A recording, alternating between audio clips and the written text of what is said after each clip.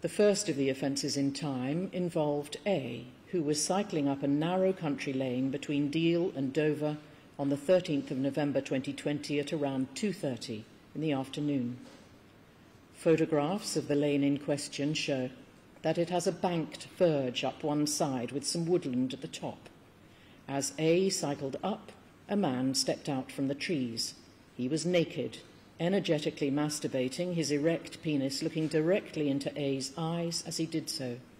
The victim personal statements of A, B, and C, read in court just now, speak justly of their shock and upset at this defendant's selfish, sexually aggressive acts.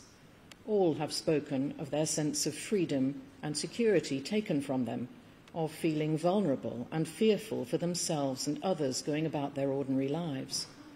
One woman, after discovering who had done this and what he had gone on to do, speaks of a wholly understandable sense of survivor's guilt. The defendant is attending via a link from his prison. He's to stay seated where he is. For the offence against A, count 2 on indictment number T 2022-0638, the sentence is one of 19 months' imprisonment. There will be concurrent sentences of 6 months on each of counts 2 and 3 on indictment T 2022-0320.